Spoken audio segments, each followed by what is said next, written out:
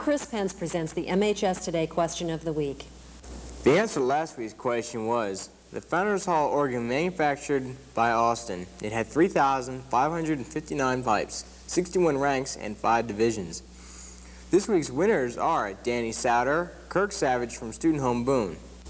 This week's question is, in what year did Memorial Hall, Catherine Hall, and Senior Hall open for the students?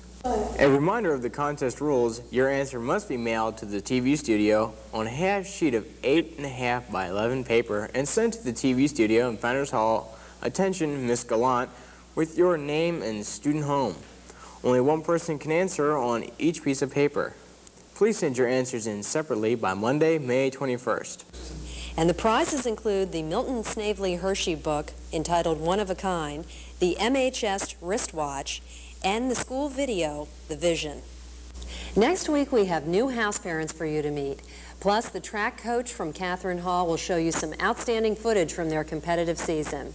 And we'll continue with graduation theme and the class of 1990. Thanks for watching.